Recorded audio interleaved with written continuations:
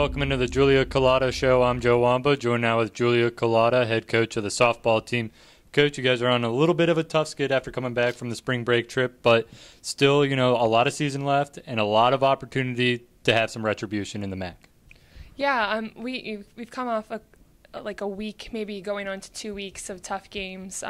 We played really strong Gettysburg team and 2 strong conference matches against Arcadia and Widener, and then we're going to play a tough Salisbury team tomorrow. So we have a lot of things to work on, and it's going to be tough to work on them during the strong competition run, but it's something we got to do. One thing that you guys did really well, I don't know if it was Gettysburg not wanting to run against you guys, but having that threat behind the plate to keep people from advancing is a big thing to lean on. Yeah, Gettysburg came in with 22 stolen bases, and we were able to keep them from advancing, something we didn't do as well at Widener. They pulled a lot of bunt and runs on us, and we were watching the game, being a spectator instead of a participant, which caused us some trouble.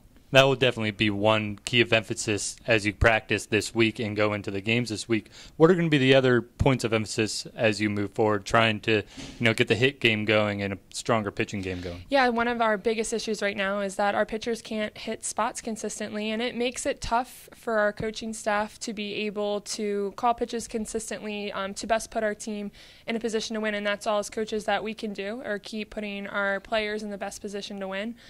Something we also have to work on is our offense, and hitting are completely contagious. So being able to get excited about the victories. We had a couple times where we hit a double. We had someone on second, someone would come up. Kayla Maggio did a great job in at bat, moving our runner to third with 1 out. We have to get excited about those little victories that we have to create a better offensive approach.